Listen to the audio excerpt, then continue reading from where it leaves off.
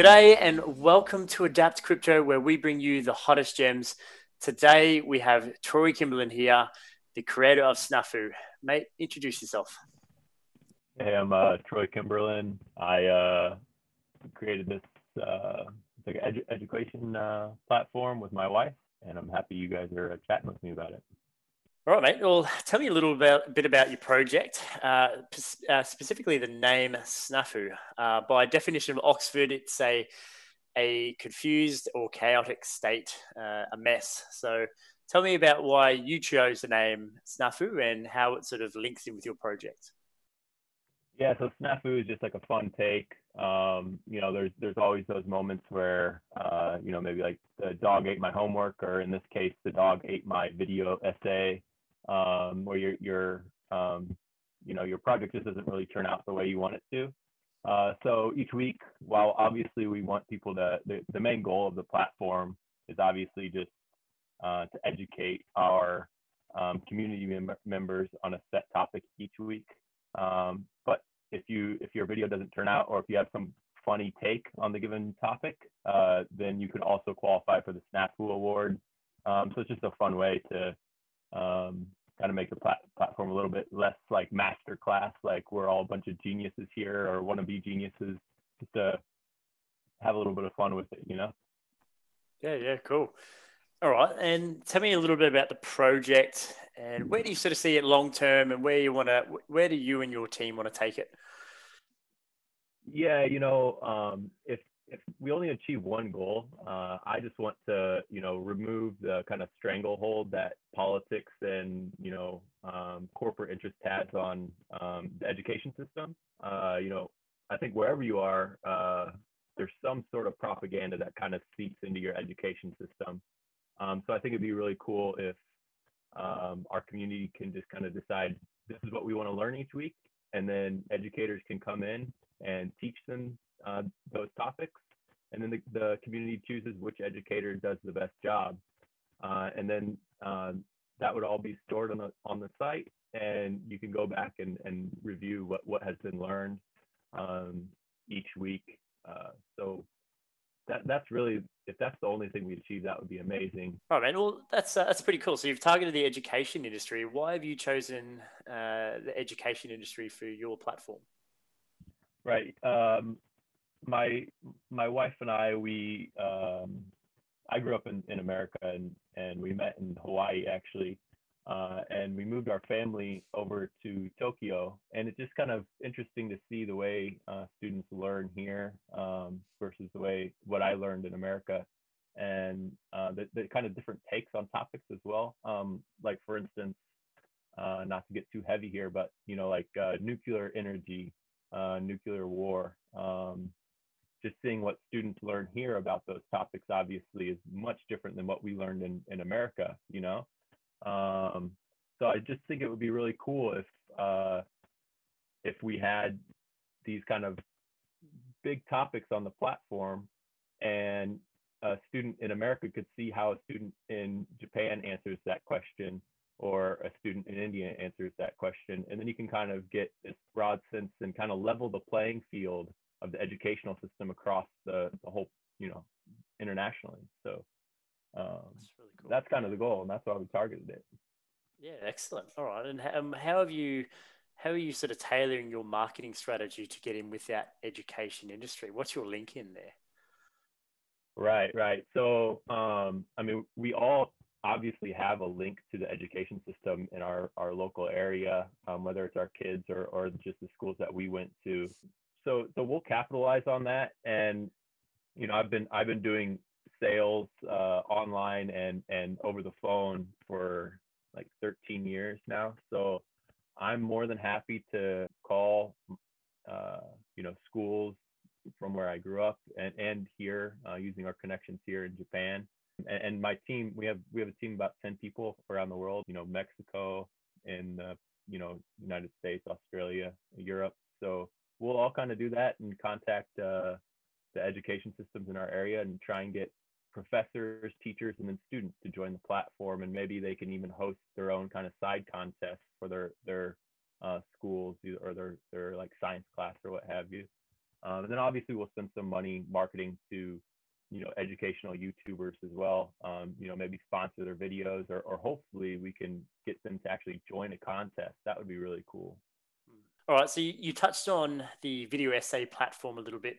Now, reading through some of the Medium posts that you've posted, you mentioned there's 3 stages within Snafu, one being the video essay platform, which will be the first stage, and you've got the community collaboration, and then you have the micro loan and scholarship. So just talk to me about the different stages, how they sort of differ, and what's the purpose of them, and if you could link a little bit about the token itself and how they sort of fit in there, that'd be great. Sure.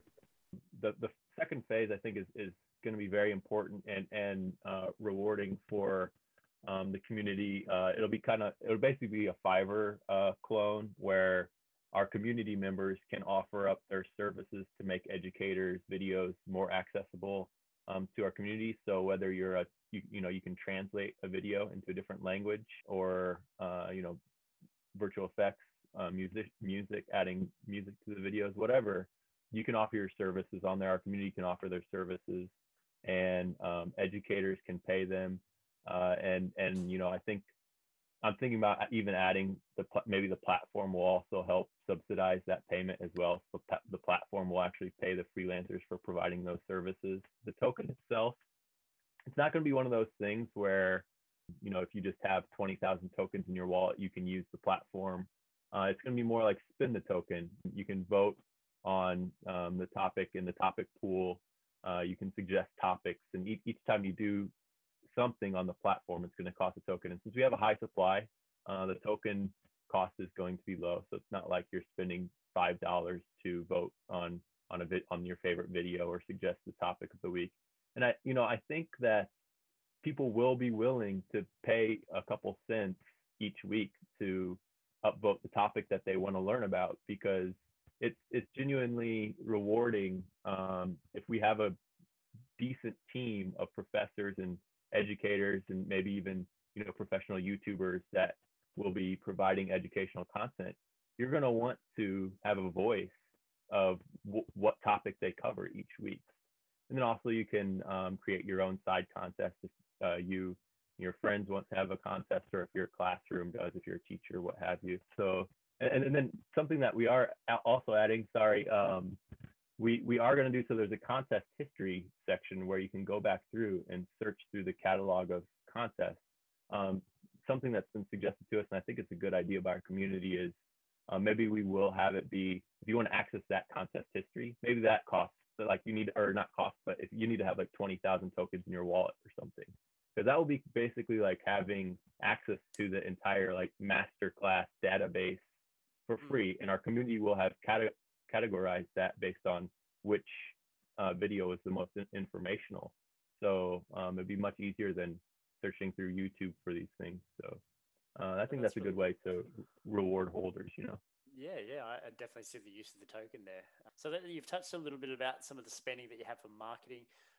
Give me just a quick breakdown on just the tokenomics. What can investors sort of expect, putting his money on potentially pre-launch or on launch, if they want to, potentially support you in your project? Yeah, man, so our token is going to have a 10% tax on sales only. And if you add to the liquidity pool, that will also be taxed. So basically, anytime you're sending Snafu tokens into the liquidity pool, you're getting a 10% tax. 2% of that tax is going to be reflected to holders. 2% of that tax is going to be locked into the liquidity pool forever. And then 6% of the tax is going to go to rewarding liquidity pool providers. So, and I just really like that, because it will allow people who, maybe can't afford to buy a lot of tokens. They do 1 week maybe because something really, one of the topics really interests them, so they want to participate in that weekly contest. And then they just keep a couple tokens in their wallet. Well, after a month of just sitting there, they'll be able to start participating again, because the reflect tax will have gotten them some tokens. So I think it will kind of encourage people, don't just dump all your tokens, hold them and collect that reflect tax. And I think that will help the price as well. Yeah, 100%. If people hang on to the tokens within the liquidity Right. pools, it's sort of Exactly. Yeah. stabilizes that price. It's not going to be just a pump and dump. Yeah, that's great. Right, and the liquidity pool too, like you said, the liquidity pool getting rewarded as well. That's a whole other factor, is because we're gonna have so many people um, earning tokens, from the freelancer application, and then also our educators. So I'm sure that those people will probably sell so that they can have their weekly income. But even if they're selling it and kind of hurting or at least suppressing the token price a little bit, that's okay, because our liquidity pool providers will harness 6% of all those sales. Yeah, absolutely. And the longer that you have your investors mentally invested, not just Right. financially invested, but mentally invested into the project, the more support you'll get, you and your team will get, because they'll come up with they'll be around longer. They'll be come up with better ideas for the project. Sure. They might even support some of your marketing through your social media platforms as well. So, yeah, Sure. I really agree with those tokenomics there. Yeah, for sure. Let's just say I've just loaded up my MetaMask with a heap of your Snafu tokens. Where do I go to? Yeah, and that topics pool, I think that will be the first thing that people will want to interact with. They can upvote and downvote the given topic, and then they can also suggest a topic as well. So then they can they'll be able to dictate what they learn each week. And from my experience, that was the most frustrating part of the educational system. And then, like I said, that contest history tab there, I think eventually, initially that'll be free to access, but eventually I think that'll be a very valuable tool, and that will cost, maybe that will be kind of like a membership thing if you hold a certain number of tokens in your wallet. Yeah, and this is how where you can create your own side contests. And I think this is cool too for so many different reasons. Like if you host a film club, you can create your own side contest and kind of have all your members create a video about, why they like or about your movie of the week or whatever. Or a science teacher could use it for their students to present their science fair projects. There's so many different things you can do with this. Like you could also come together with the Snafu community and get like 20 different people in our Telegram and pool together your Snafu tokens, create a contest about like how to code a smart contract or something, and you could get a whole bunch of different people teaching you about that topic, and you wouldn't have to pay for a master class. And then the community could all watch those videos and agree like, this one's the best, this is the one that everyone should watch. And then those side contests will actually go to the contest history tab, so you'll be able to search through that contest history tab and find those, and it'll be then you'll be able to see the videos that are ranked like, this is the best one. So I think that will be very valuable in the short term. Maybe people will sleep on that feature, that contest history feature, but in the future that will be very valuable, and that will be something where holders will get access to that only. So we're working. We'll have a team page added, so then you'll be able to see my LinkedIn, and I think investors like that, to be able to know who's behind it, and also because I'm going to be reaching out to schools and stuff. They want it needs to be transparent. So we'll have that added. Besides that, we're just finishing up. I want to have the platform like 100% ready to go. I know that the community will probably, like, once 1,000 people ape onto this thing and just go to town, they'll probably break it somehow, and that's fine. I want to at least have something for them so that the token doesn't just die as they're waiting. And then on launch, are you going to have some demonstrations? Are you going to? I know you did mention a YouTuber or some sort of influencer will demonstrate your project. But on launch, I reckon it would be a really good idea if you were to start having those contests or those topic pools, or suggested topics, and demonstrate the product as well. And I think that'll really help with the project's launch. Yeah, dude, you hit it right on the nail on the head. I'm going to make sure I'll keep pushing up that topic. But people who have been coming in here and testing it's pushed down. But there's one that's how to Snafu. So I'm actually hiring some freelancers to create videos about how to Snafu. And then whoever wins that contest, I'll put that video here on this page, the how to Snafu page. This is just a space filler that my developers threw in there. But that'll be the first contest. Will be how to Snafu, and it will just kind of break down how to use the website.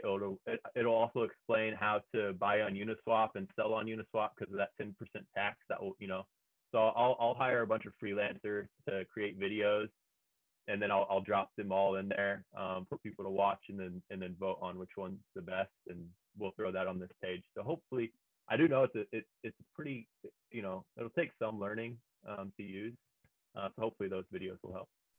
Yeah, excellent. That's really cool. So I guess the only thing like we haven't really covered is what's your when you're engaging with the non-crypto minded people, how are you going to sort of turn them on to the concept of potentially blockchain? Maybe you don't have to talk too much about blockchain, but the token itself, what does that mean to them, and what are your thoughts, and what's your plan of approach to the non-crypto minded people? Right. Well, first of all, I want when we mentioned those that I'm gonna use a large amount of the presale F to build phase 2 and 3 of the platform, and one of the things I'm gonna get built there is a interface so that they can swap directly on the platform. So that should help them. Regarding the gas, we kind of came up with a pretty decent way to avoid having to pay gas with every single interaction on the site. You'll actually just deposit your tokens one time onto the website in that my account tab there, and then it will track like every transaction you've made, and that will be where you get rewarded as well if you enter a contest and win a contest.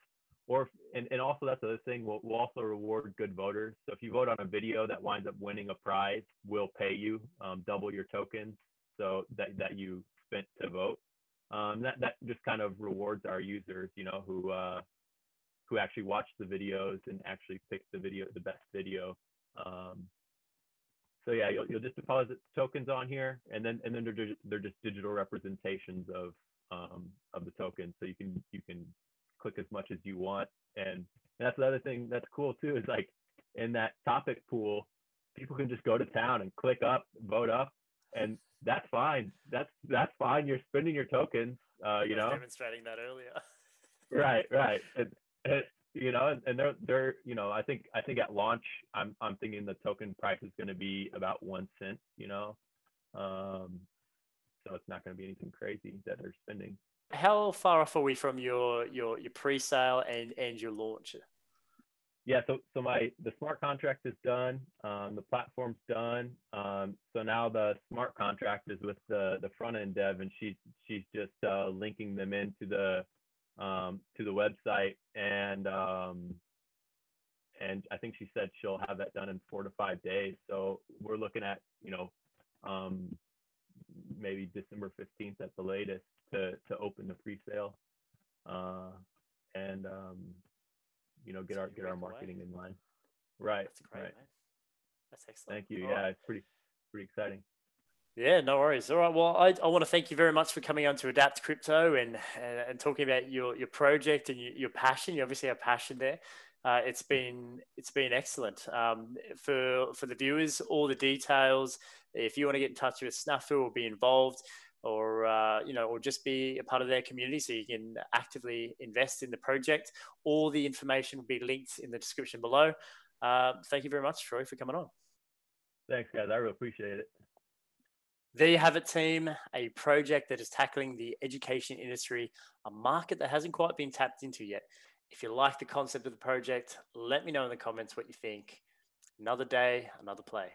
See you next time.